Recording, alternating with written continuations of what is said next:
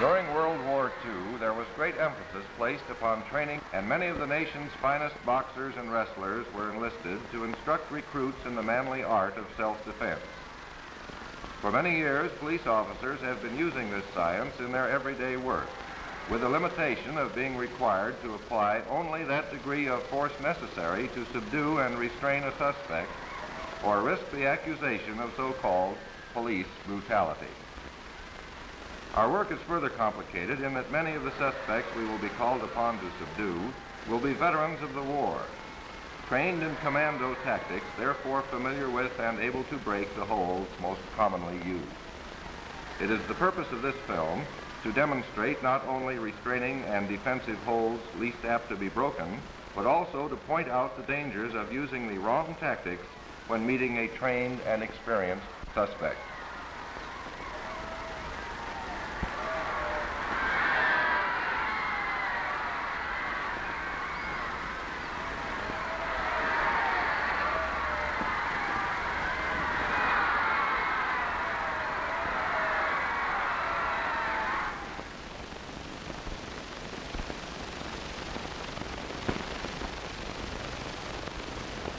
Certain parts of a man's anatomy are extremely vulnerable to attack. These include the larynx or Adam's apple, the elbow, groin, and the knee. This holds true regardless of the man's size or degree of physical development. Pressure properly applied at these weak points will offset any advantage of size or strength which may be present.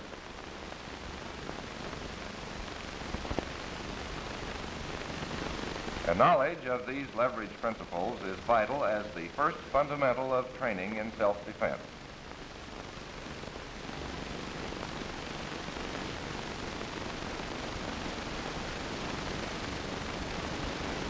Certain holds are easily broken because of the comparative weakness of the thumb in relation to the rest of the hand. A turn of the wrist towards the thumb will always be effective in obtaining release from a one-handed grip. Where two-handed grips are used, it is only necessary to bring your other hand into play to apply additional leverage, always toward the opponent's thumb.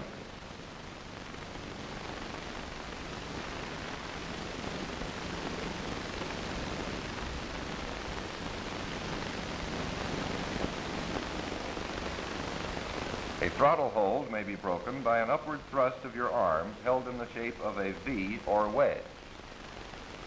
This may be followed through with a knee to the groin if necessary.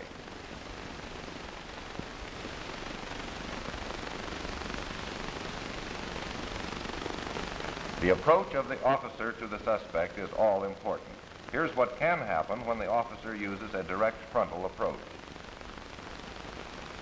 The suspect has the choice of several methods of causing the officer not only to look ridiculous, but also to incur serious bodily injury.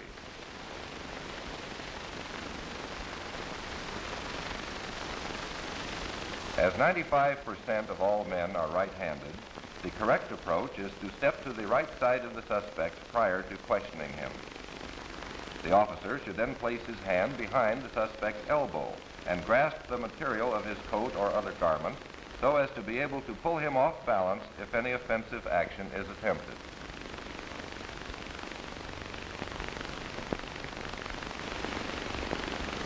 Of course, if he insists, raising your right knee will concentrate the full force of his attack where it will do the most good. If the suspect turns away or jerks his arm free, you are then behind him and in the proper position to apply a rear strangle come-along.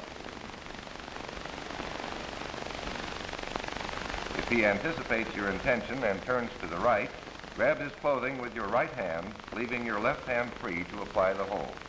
If the suspect seems cooperative, don't be carelessly caught off guard, as could happen here, by not watching his head and arms. In the proper method, the officer watches the suspect's arms for a tip-off of an offensive move. Then, if it comes, he is in a position to apply pressure behind the knees and throw his opponent to the ground.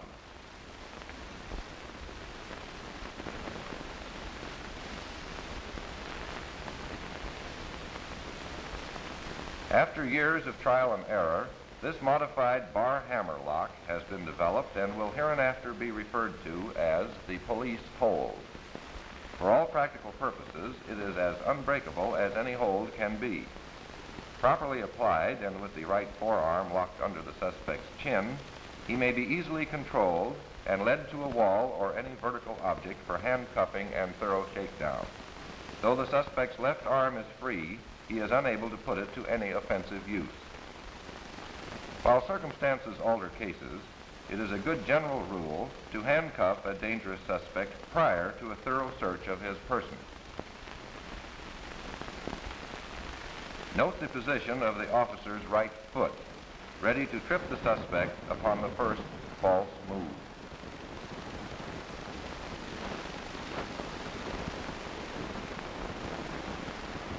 An alternate method is to drop the suspect to the ground, engaging the vulnerable bend of his elbow with the right knee.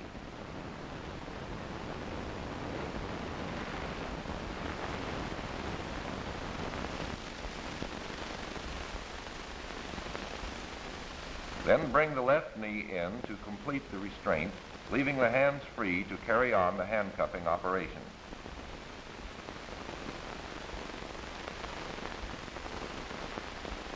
From the previously demonstrated rear strangle, the knee drop may be used to temporarily reduce the suspect's fighting ability to a minimum.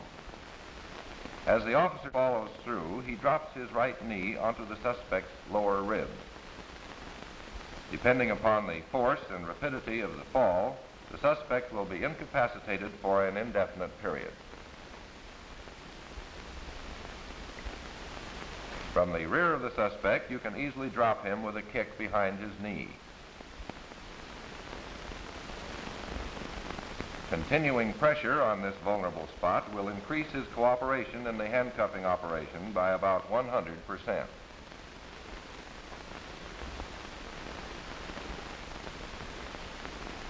In extreme cases, the flying mare may be used, but it is not recommended as a general practice as it places the suspect momentarily behind the officer. However, this come-along is easily applied and very effective in leading the suspect to the radio car. Note that the right hand is used to guide him as well as to keep him from falling forward to break the hold. Here's what can happen when the officer approaches between two likely-looking suspects.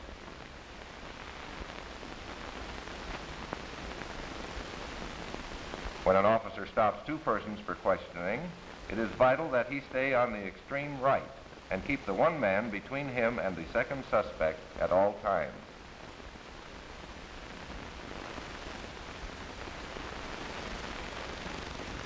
The problem of restraining female suspects is a difficult one. What usually happens is something like this.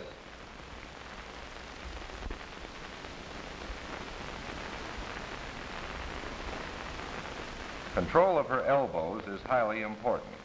With those locked behind her back, she has no choice but to submit, if not gracefully.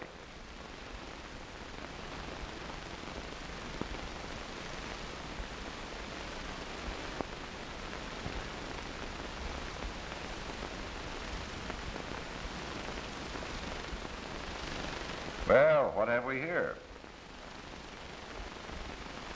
He seems cooperative enough, but the little lady has other plans.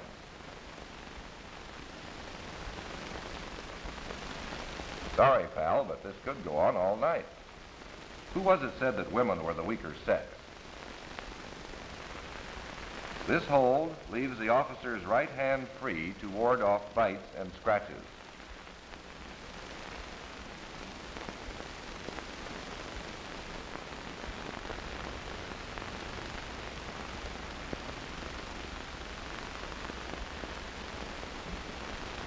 The strangleholds are dangerous and cannot be broken through strict adherence to Marquis of Queensberry rules. The officer is justified in using these tactics where the suspect is the aggressor and has the advantage of a surprise attack.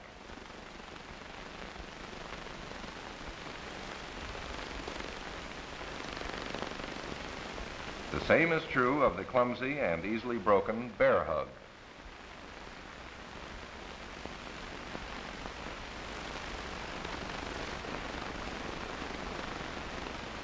If the officer's arms are pinioned, he may use his knuckles to good advantage in breaking the hold.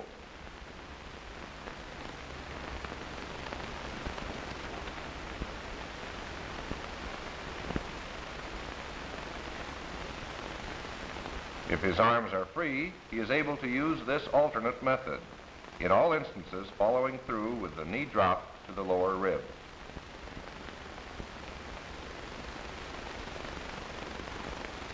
Two methods of defense against swinging fists are shown and are equally effective.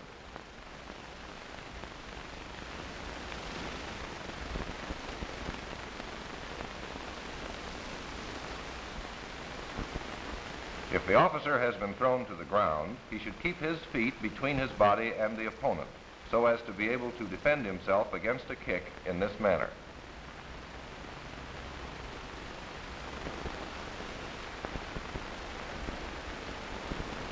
If the suspect is on his back and kicking, the officer should concentrate on grabbing one foot while keeping out of the way of the other.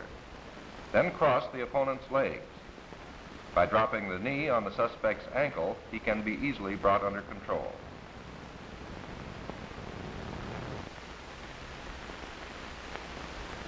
If necessary to actually wrestle with the suspect, always lie with your body across his shoulders and at a 90-degree angle. Your weight plus the leverage of your body will prevent the suspect from turning under you, and your high position deprives him of the full use of his arms, allowing you to apply an arm-breaking hold. If the officer is on the bottom, his first move should be to get both hands free and together for additional leverage and twisting away from the hold.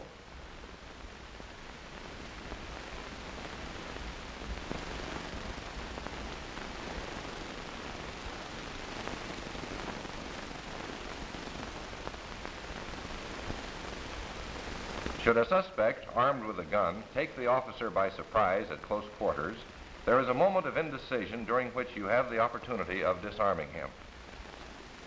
You have the advantage of selecting the exact instant in which to make your move.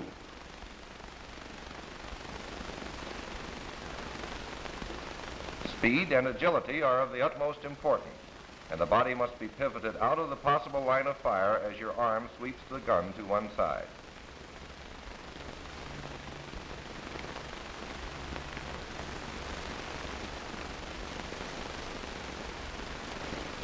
Do not telegraph your intention by any movement of your eyes or change of expression.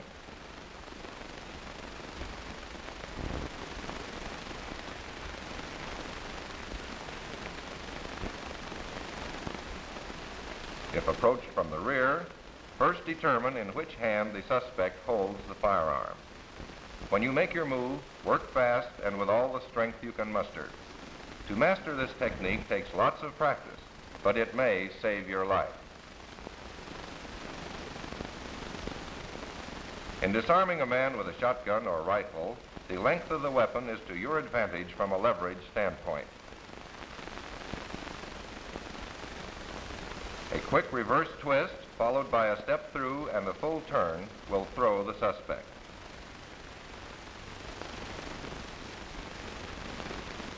When attacked from the rear, you must first determine how the weapon is held to decide which way to turn.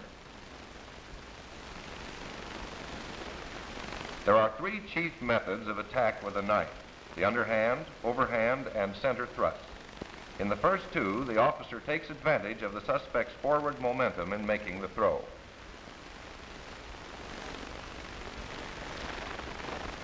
The center thrust is most dangerous, and this defense has been developed for it.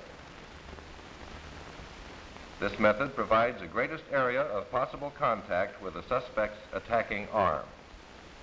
The follow-through should be one continuous motion, rapidly executed.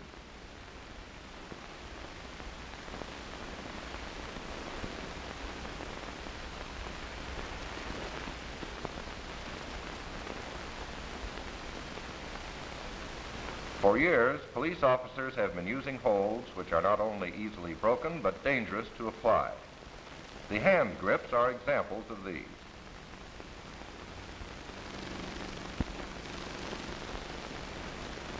A smart opponent knows that his free hand may be used to break any hold of this type.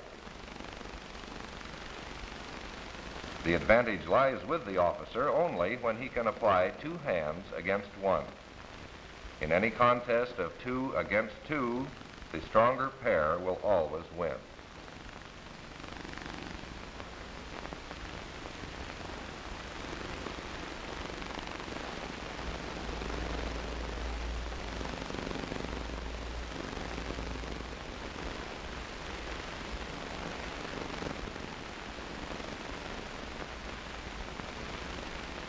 The straight arm and the wrist come-alongs are easily broken, and great is the fall of the officer who relies too confidently on such restraining methods.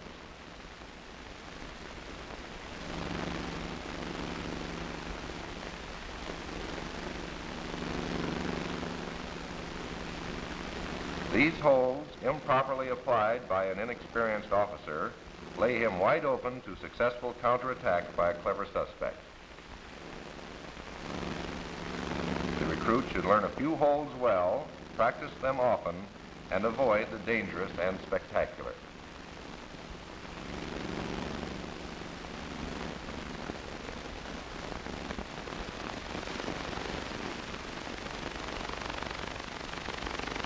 The rear strangle is only effective when the suspect is held off balance with the free hand.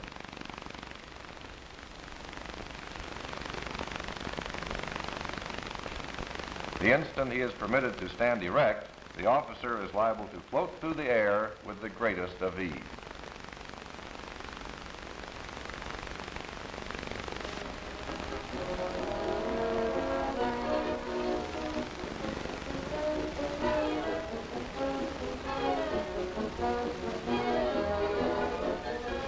Here, a class of recruit officers learns the various holds and restraining methods outlined in this film. After the instructor's demonstration, each student practices the technique upon his teammate. As in any other phase of police work, practice makes perfect, and these officers will recall and use the fundamentals of self-defense and disarmament continually during their tours of duty in the field.